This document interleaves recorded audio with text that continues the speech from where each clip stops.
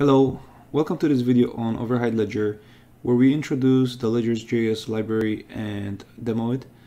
This video continues from a previous video on ledger-based authorization and deals specifically with overhide-ledger, which is a pseudonymous receipt ledger for fiat money, for US dollars transactions. Starting on the medium.com article, once again linked below, this is the article we partially used in the previous video to introduce ledger-based authorizations. To quickly recap ledger-based authorization, once again we have a user logging into an app client. They're probably using a wallet such as MetaMask to authenticate and sign for their public address, and then that information is transferred to the app backend in order to verify the authentication as well as to go to the ledger itself and authorize. As such, the application backend sends authorization or authorization tiers back to the app client to say yes, this user can use whatever functionality requires payment or whatever authorization tier. Since this video is about overhide-ledger and overhide-ledger doesn't actually deal with value transfer, it deals with pseudonymous receipts on the ledger. Let's see how that happens as an overview using diagrams. So I'm just scrolling down to figure 5 here. We're going to skip over actual implementation information. And here's a workflow of the fiat side. This is the interaction with the payment gateway. And to go through this workflow, I'm also going to show the actual overhide-ledger. So I'm going to be jumping between browser tabs a little bit. So this is the fiat side right here. And this is the crypto side, the Ethereum side, that is also involved. So the two sides are involved together in onboarding an application developer, a service provider, and to have the user of that app pay the service provider. So let's start with the service provider, the app developer trying to onboard. They would go to overhide-ledger.com. They will either provide a public address, a public Ethereum address, from their wallet, for which they will sign through their wallet, or they will generate a new address, and they will also be asked to fill out a bunch of forms from a payment gateway. The payment gateway that overhide-ledger uses is Stripe, and there's a whole onboarding process with Stripe that needs to happen, and this is just the reality of the fiat world. In conjunction with this whole world of Stripe and fiat money, where the account ID is where the money is received by the app developer, as I mentioned, there's the whole Ethereum side to it, where we're dealing with public addresses and secret keys. And in this world, the public address is the actual to address on the receipt, on the ledger transaction, that represents the pseudonymous receipt from some app user. So I think that's enough looking at diagrams. Let's just quickly go through the actual practical of this. So I'll go to overhide-ledger.com. So actually this is the test one. If I just go ohledger.com, this is the production version. This is where you're able to actually onboard yourself as an app developer or go make a payment. So we're open here to making a payment, to pay someone. But if we go to get paid, this is where we can sign up to get paid. If we open up this informative little infographic, we sort of see where to go. So we're already learning and motivating through YouTube. We see that we need to integrate this ledger.js library in order to have a nice integration and receive payments. So we're at the step of where we need to generate an address or use our wallet, and we want to register with Stripe. So let's just go ahead and do that.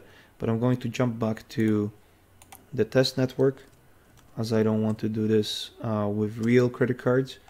So let's try this. So now I'm at test.ohledger.com /reap, or it will just get redirected there. And I'll generate a new address. This is me. I'm the app developer, and I'm going to get paid. I'll copy the address. So of course you need to copy both the address and the secret key in order to prove that you own this address that you just generated.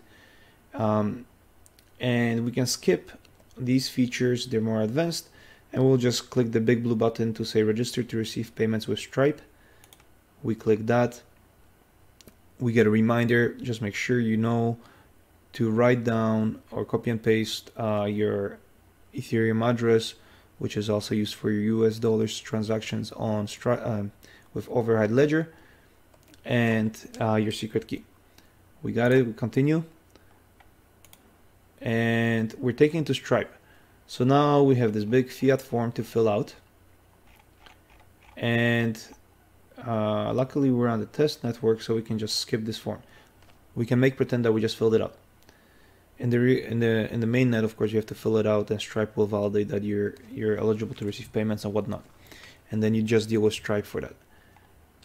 So we've been added as an app developer, as a service provider to receive payments, and the overhide-ledger here will contain all the receipts. In order to make payments to someone with the ledger, we just go pay someone, and here we can do the same thing. Either use our wallet, or that supports Web3, or generate a new address and secret key. I hit the generate button here, and we can either switch to pay provider or use the free ledger transaction option. The free ledger transaction is the concept where we still need a receipt that a human being did generate a transaction, so as to eliminate spammers, and it doesn't cost anything. It just costs 5 seconds of your time. Let's go back to paying a provider. So since this is still the test network, we are not going to use our real Visa. I'll pay $2 US, and I have the address of the provider that I registered myself as. So I pasted that address in here, and then I'm just going to pay with Stripe. Okay, we do want to make the payment. Here we will just enter an email address.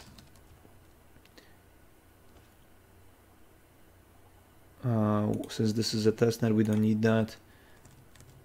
42424242 is the Visa number. Put in some date in the future. Put in 222 as your CVC. Pay with Stripe, and now the payment goes through. So let's say we come back later and we want to check that who we paid.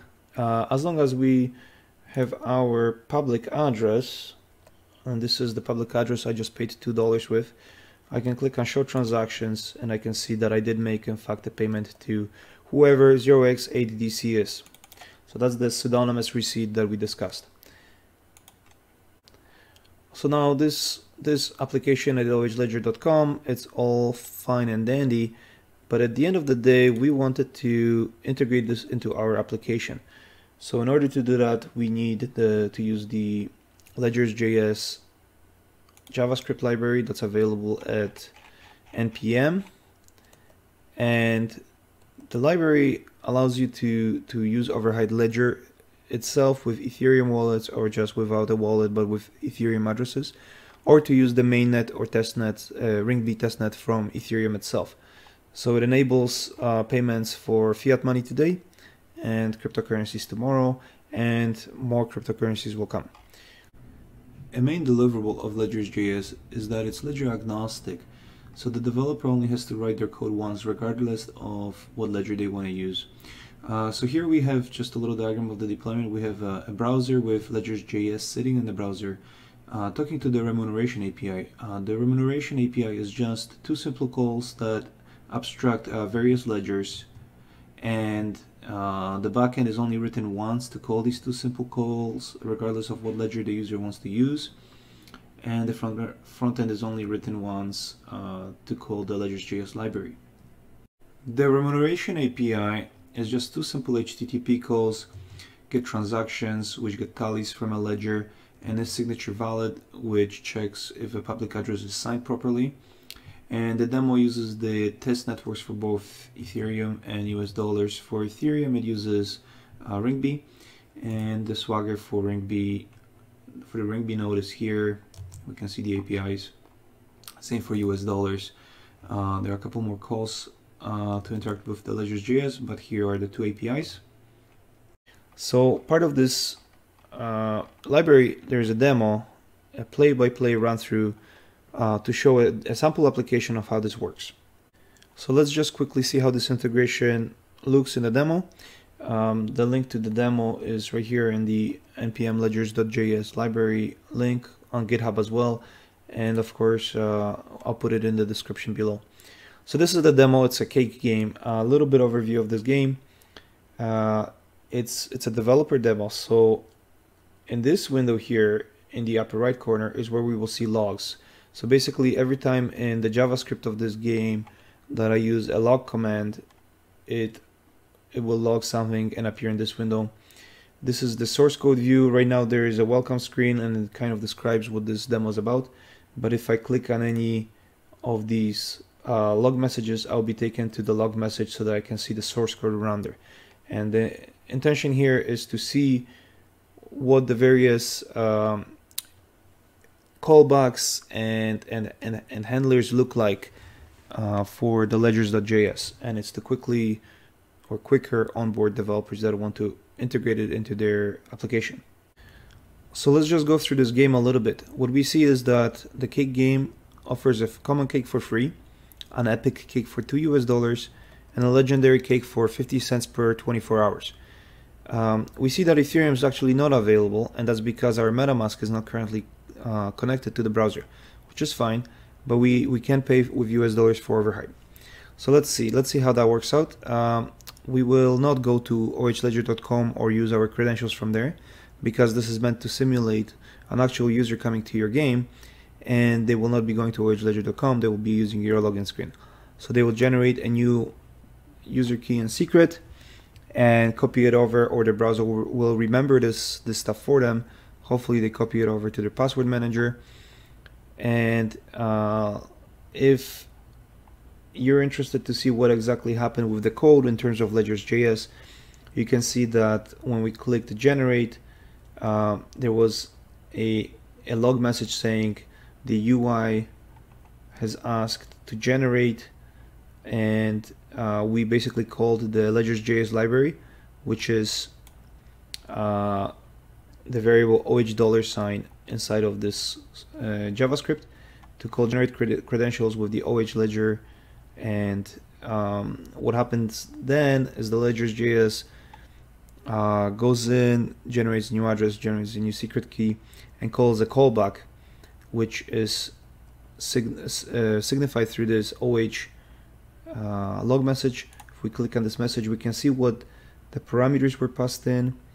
So basically the callback provides credentials, and these credentials are printed out here as part of this object, which is what you see in the log message. So you can keep on learning ledgers.js and how to use it just by looking at these log messages. Let's just go ahead and get into the game for free. What this shows is a ledgers.js goes to ohledger.com backend and renders this iframe. And this is to make sure that the user that's coming into the game for free is not a robot, not a spammer. Create entry, and now we're in the actual game, the business logic of the game. This is still just another web page that's rendered, and some information here just like before. Once again, we have the same screen set up, and there's a bunch of information explaining what just happened. If we click on play a level, we're rewarded with a statement that the common cake is a lie. Oh, too bad. Now in this game, we're back in the browser. This is supposedly the backend, but of course the browser is not a protected execution environment, even though in here we do go out to the remuneration API for both Ethereum and overhide-ledger to verify authorizations, and this is how we've determined that this person is only authorized for common cake.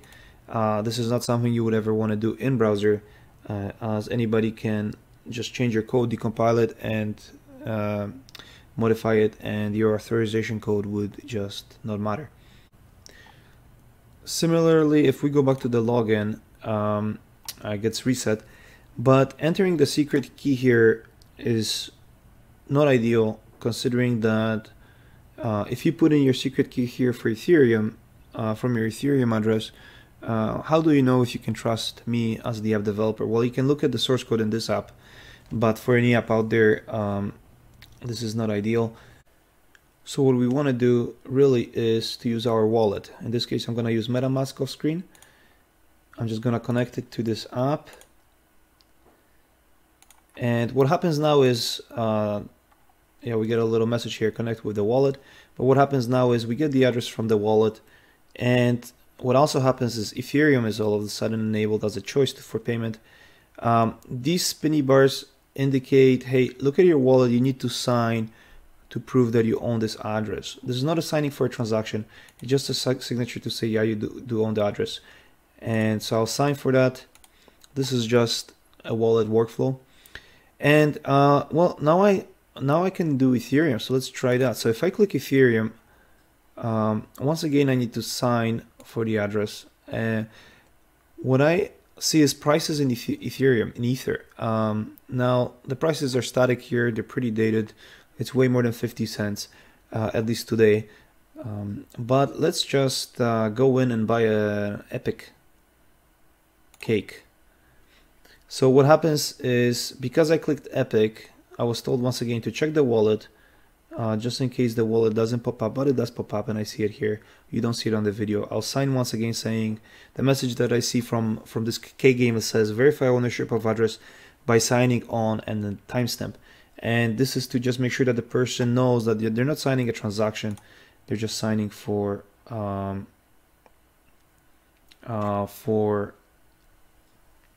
logging in. I'm sorry. Now what we have next is another wallet pop-up saying, hey, now you need to pay your 0.013 ethers in order, plus the gas, in order to be eligible for the I think we chose the Epic cake. So I'll confirm that. This is on the Ring B testnet, so that's not an issue.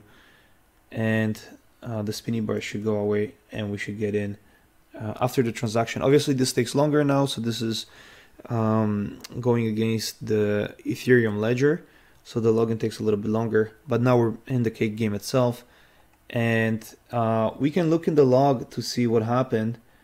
And right here we see that the ledger being used was FWeb3. This was the address, the validation was happening right here, and we got authorized. So if we check the level now, I just refreshed the browser, because since this is a demo, there was a caching issue with the Firefox. If I just press the 5 and it says the legendary cake is a lie, so that's perfect. Of course, if this was a real backend, you wouldn't have that caching issues.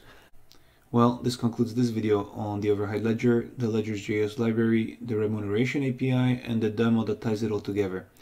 Thanks kindly for your time. Thank you for watching. Take care.